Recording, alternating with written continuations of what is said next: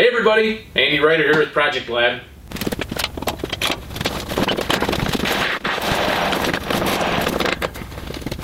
I apologize in advance, but I've got to be kind of a downer here because these things are dangerous in a way that I don't think a lot of people realize. Basically, the issue is that it can be kind of tough to see behind you when you're backing up on a lawnmower. The real danger is with mowers like this one that let you keep the blades going in reverse, which is a really handy feature for being able to mow quickly around awkward spots. If the blades are off, that's bad enough to back over somebody. But if the blades are on and you put it in reverse, then you can severely hurt people.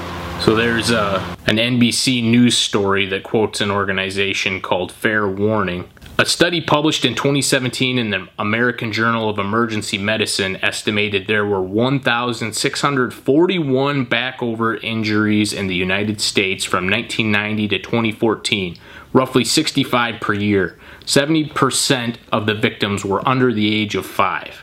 To put a face on this, there's an ABC story talking about a 2.5-year-old girl who broke her left leg and nearly lost 2 toes after she was run over by a lawnmower driven by her great-grandfather. He was backing up and didn't see her, her mother told ABC News. My thought is, why not throw a backup camera on the lawnmower? I'm sure critics are going to say, just turn around. The point being, this is another tool to help you know if someone's behind you. These stories talk all the time about how the person mowing the lawn didn't expect anyone to be out in the grass. I could see it happening even if my 3-year-old was inside, mowing along the sidewalk, people walking along. You make one wrong move and back up a little bit, and even if you don't mow over them, you could still hurt somebody severely. So we're going to give this a try. One welcome surprise for this experiment is that you can get backup cameras for pretty cheap. I got this one off of Amazon for 40 bucks. We've got directions, cord, camera, connectors, a screen, and the really important one for my purposes here, a 12-volt adapter.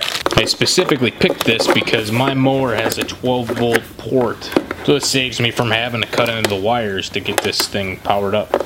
Before we do any real installing here, let's make sure that everything works. I wasn't sure if I was going to need the directions, but I think I'm going to need the directions. We've got this long wire with red and yellow on either end. The yellow is the video signal and the red is the power. And then split off of that is this 6.6 foot power wire. I've got to hook that in to the adapter here. This little auto wire stripper is amazing. So I'm just inserting this wire into the hole, and then there's a screw on top. And as I screw down, a little piece of metal clamps the wire down. This plugs into the power. This close one plugs into the screen, and this back one plugs into the camera. This front one has 3 plugs. There's a yellow and a white. The yellow one will always be providing signal, but then if you had a second camera that only turned on if the vehicle was in reverse, then you'd plug that into here. So I should be able to plug this in. Hey, we've got screen action. Cool. So this is the back of the seat view. That works. Something like that. And it's adjustable. Camera's definitely not quite centered. But actually, right about there is pretty good.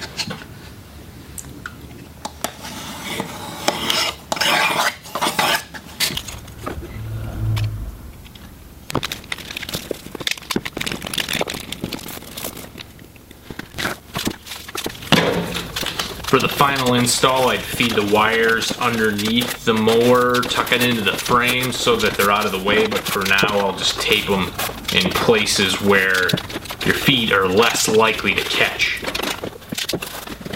We're gonna leave the camera connectors for the last bit to get tucked in there.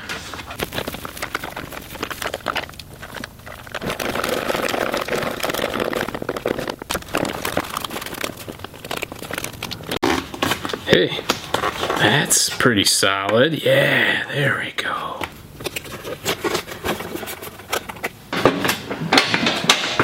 Oh yeah, you can see that good. And now we're ready for a test. But that'll have to wait till tomorrow because it's 11:30 at night.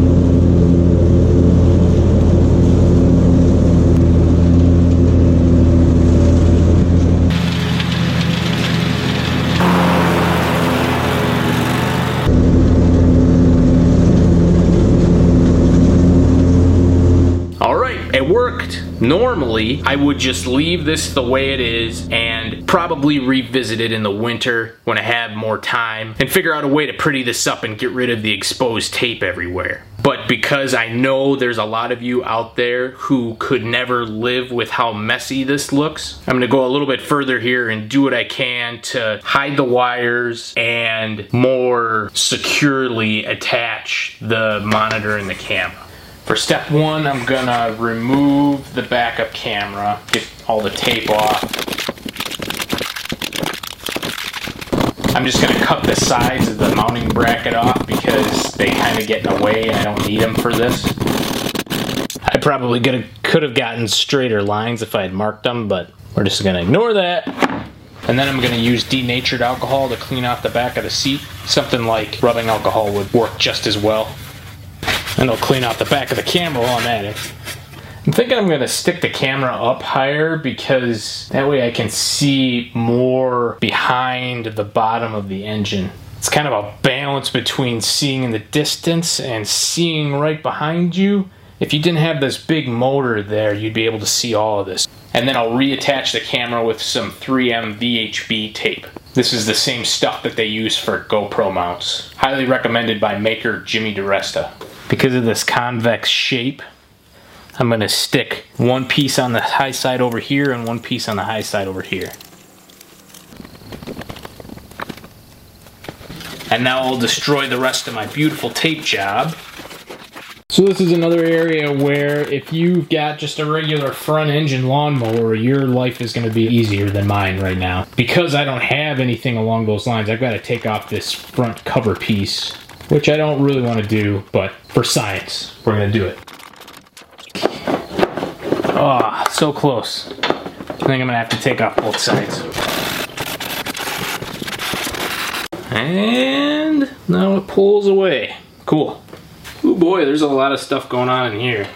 Oh, crap. I think I got to pull this yellow thing off. I'll be right back. Alright, I got all the bolts out on this yellow piece, and now I can lift this up and I can fit my hand around in there nicely. I'm able to follow the wire for the parking brake, and I can see that that runs up through this area underneath the seat, which I cannot feed the wire through by itself. So instead I'm going to use a separate piece of wire, feed it through the back, tie it to my electrical wires, and then pull it through.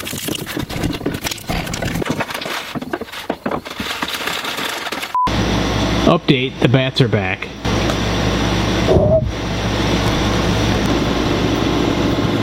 Just gotta fly a little bit lower, fella.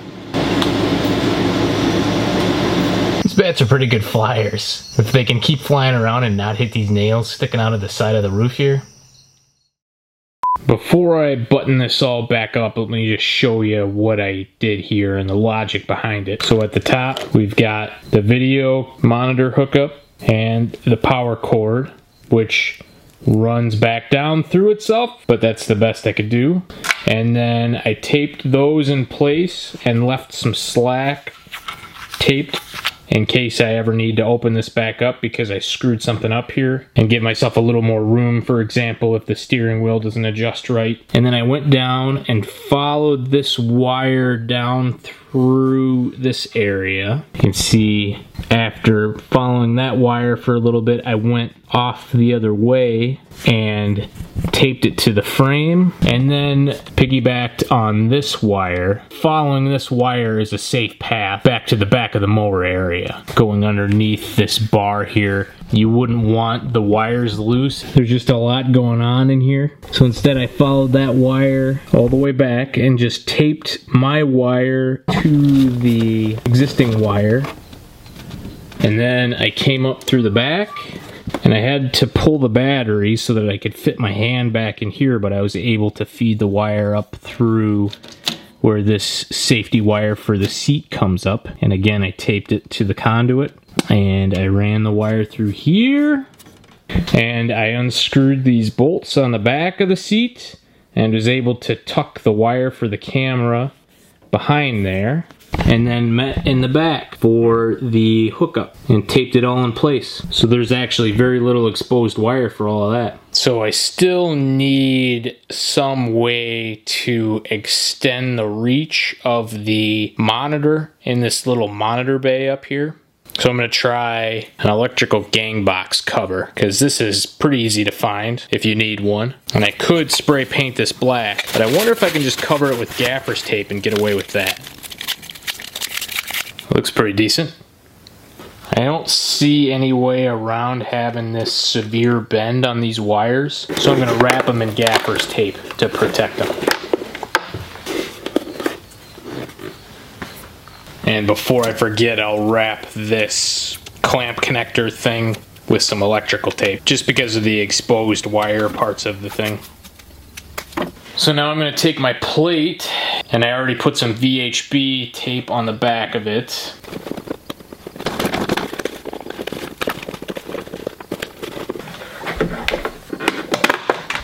Okay, I think I can still get it off with the screen in this position right at the end of the platform.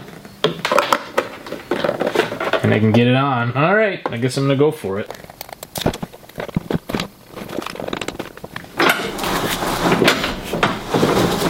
My fingers still miss it. And the power port fits. This is nicer than last time too, because we can still get at the buttons. And does it all still work? Yes!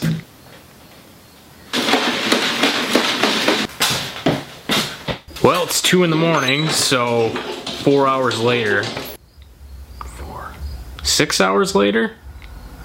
Started maybe around 9, 10, 11, 12, 1, 2, 5 hours later. And I'm done. It was a little more fun than I thought to actually get everything neat and tidy. It was like a little puzzle figuring out how to get the wire to get back there without doing anything risky.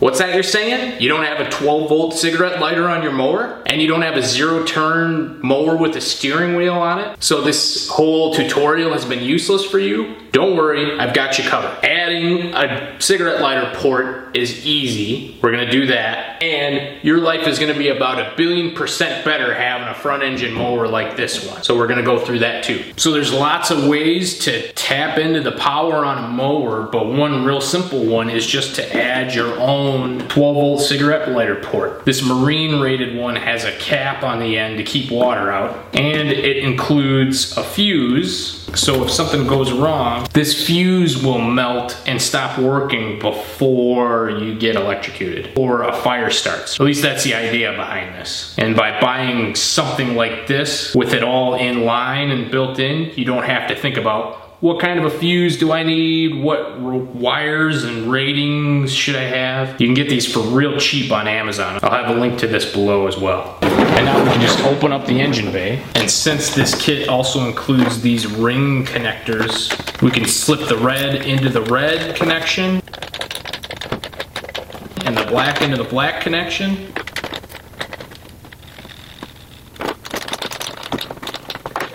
And now it's hooked up. So now all that's left is to secure this in place so that we can easily access this. In theory, we could tape it up somewhere in here, or maybe beside the battery. Another option is if you can find a good place somewhere to drill through to make a hole this size, then you could install it through the front and have access from the front seat. But just be careful, because I know, for example, my old mower had a gas tank in this area, so that would be bad to drill into that. And meanwhile, it almost certainly will have some amount of wires, so you really got to be careful about where you're drilling if you're going to go that route. Luckily for me, on my father-in-law's mower here, there's a spot for one of these 12-volt ports that it just wasn't installed, so now I can install it.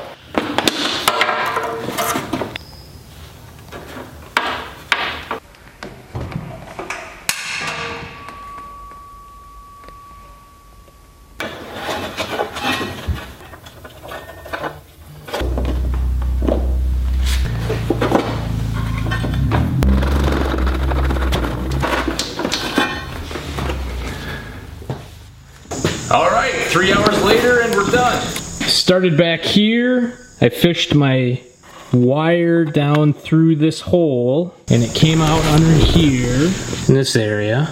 And then I pulled the wire back up through, hooked everything up and taped it in place. And then I taped it to the wire conduit again. And then I ran another wire down through here where the existing electrical is. Fished it back up through, taped all that in place. And I actually was able to hide the 12-volt wire over here too. Wrapped everything up, tucked it in place, taped the monitor on, and we're good to go. Except our monitor's bad. This is why I recommend testing everything before installing it, in case you have to send it all back.